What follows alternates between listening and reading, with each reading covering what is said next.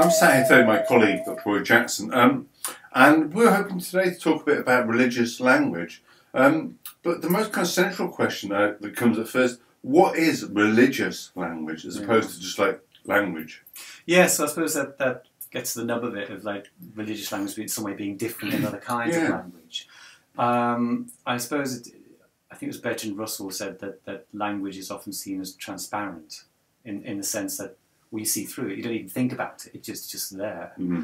So we could just be having a conversation about the weather and so on. We're just passing information, and there's no kind of additional things going on. Not really, or what, and you're not aware of them anyway. Yeah. So we're about having a conversation, but in actual fact, if you look a bit deeper at language, there are rules there. And there are things going on below the kind of obvious surface. Indeed. I mean, you have different forms of language. I mean, religious language, but you have, for example, political language, or you have respect language. Especially for some cultures, this is quite important. Often you can listen to a conversation and you can tell from the conversation whether a younger person speaks to an older person, etc. So there are various rules and ways of speaking.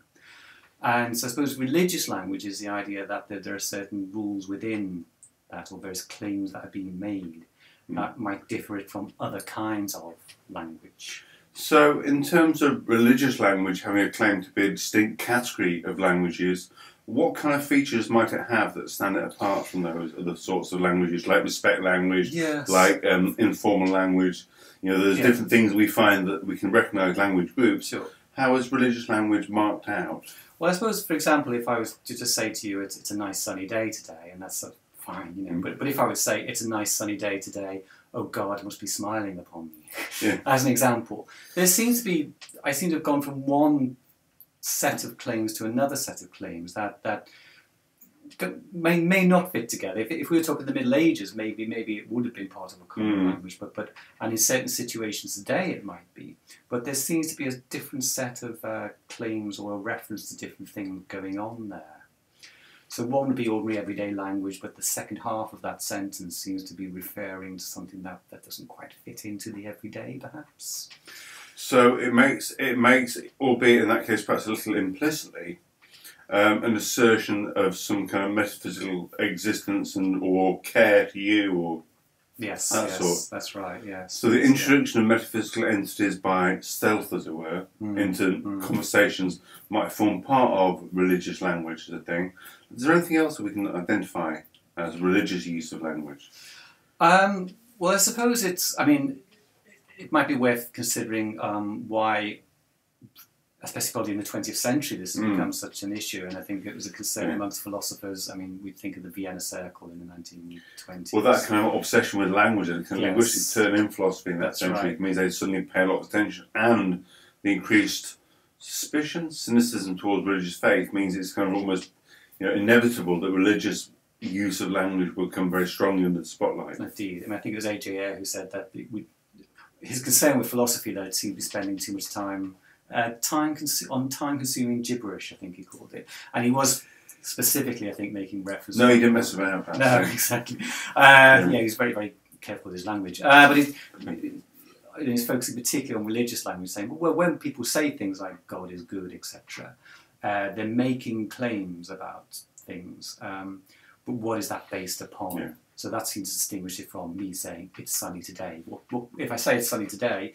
there are various tests you can do, empirical tests. Yeah, so if our friend came in, you said it's sunny today, our friend came in covered in rain and wet, I'll say, I thought you said it was sunny. There'd be something that could, a state of affairs could come to pass, by which I'd suspect that you weren't telling the truth or your statement was false. Indeed, yes.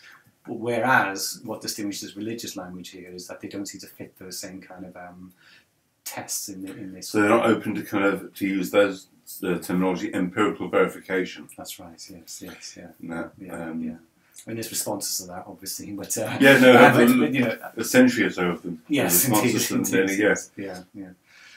So religious language is the kind of classifying it as making claims which are of either a different order in terms of not being empirically verifiable. I suppose one of the key defences about that is when we use religious language, or should we use religious language, we don't mean the same things. We don't. And when I say God is good, am I asserting an empirical status which needs verifying or can't be verified or whatever, or am I asserting something else? Am I using language differently? Yes, yes. I mean, that defence against a kind of logical positivist way says, well, that works for one use of language, but actually that mischaracterises or overly simplifies how people use language. Yeah. And actually, I might mean something metaphorical. Yes, I might mean something else. So is that rather a kind of overly harsh and perhaps naive way of thinking about how the human species expresses itself? Yeah, I think that in a sense that sums up often the problems with empiricism. It has its limitations, and it often doesn't take account of the individual or the communal meaning of something. There's that extra meaning, whether it's analogy, whether it's metaphor, or existential in some kind of way as well, which it doesn't really take account of. So there's that. I suppose sometimes when people talk about religious language, people introduce an idea that isn't that strongly there in the original press to an extent, but it's derived from the work of Wittgenstein, when they want to talk about language games, and he uses the idea of language games, and other people like D.Z. Phillips, take it and very much, I want to export that as a concept that somehow makes religious language more comprehensible to us, or makes more sense of it. So how does the idea of language games, somehow extracted from the work of Wittgenstein, how does that apply to religious use of language? Yeah. Well, it's often difficult to know what Wittgenstein meant by these things. They probably had theories as such, but more just his point of view. But I suppose this is the idea that again, it comes back to what we say about rules, really. Every language has rules. If you learn a foreign language, you become aware of that. And Wittgenstein is, in a sense, applying that to religious language. It has its own set of rules and regulations in the same way cricket is different from football, etc., and things like that. And I suppose the consequences of that are that someone who plays cricket can't say that the rules of football are wrong because they're not following the cricket rules. So religious language is the same, but they have their own rules, they have their whole understanding of the terms they use and their whole rituals. That, if we talk about meaning, they would say makes sense to them. The fact that it might not make sense to anyone outside of that community. So if someone was a non-Christian, say you were non-Christian, and you kind of said something very kind of critical about the meaning of the Trinity. Yeah. They say, three can't be one, I don't understand what this means, how can someone be their own father? All those kind of things. And there was, within that, say, part of the Christian language game is that the God is tripartite and has these features, and that makes sense within it. It doesn't make sense to someone who doesn't get the whole system with all its rules. No, it's right. Taking a piece of bread and tasting it, that doesn't taste like Christ to me. It's like you kind of miss the point. That example. Yes. So yes, it's like it's missing the point in a sense. It's missing all the metaphor, the symbolism, and the history and the ritual attached to it. But that's kind of a philosopher's way of trying to understand something. Now, many of the people who might be practitioners of those faiths may not be comfortable because that seems that it relegates their claims somewhat. Yes. What might have seemed a universalist metaphysical claim about the divinity of a form of God of the whole universe gets reduced to a custom of practice or community of language use. So Wittgenstein's idea might appeal to us in terms of it helps us understand language use, but it may actually not match with how people who use that language in that community feel they're using it and the status they would then accord to it. Yeah, that's right. I mean, to what extent does it then become relativist or somewhat subjective in this way? But then what do we then do? Do we then go back to empiricism, or do we look at some kind of other method of testing things that most people might agree with, and there isn't one in a sense? But that gives us an insight into it. Because I guess religious language, in its most basic sense, we think of as talk, God talk. But also it has distinctive features, like there are things where in some religions they can't be said. Words that are prescribed, names of God, things that religions won't say. Yes, indeed. Which is a feature of demonstrating a certain kind of sacredness and belief and things. But it's a matter of using a rule.